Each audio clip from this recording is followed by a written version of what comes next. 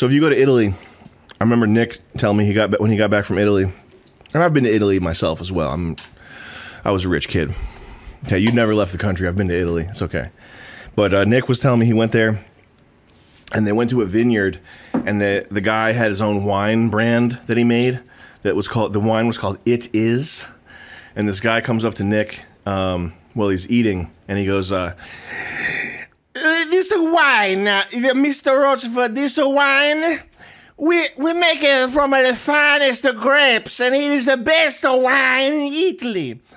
And so we simply call it It Is. And Nick is not one to exaggerate stories or lie about what happened. And he said the whole point of him telling the story was that the guy said it like exactly that way. Like that's not him exaggerating, making fun of the guy. That's how the guy came out and hit him with the fact that the wine is called It Is. It Is. And you know, if you're in Spain or you're in Italy, they roll the the R's. Yeah, they go rateria, ratia.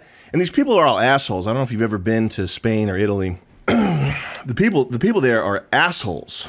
They're contemptible assholes. And I think that has to do with language. I think that's because the flourishy language. If you say you want to get in a car, if I want to go downstairs, I have to go downstairs. I have to open the door. I have to lock the door. I have to get in a car. And to say that, I go.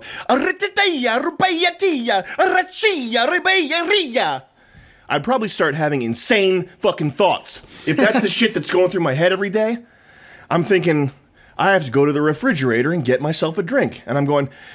You'd probably turn into a fucking freak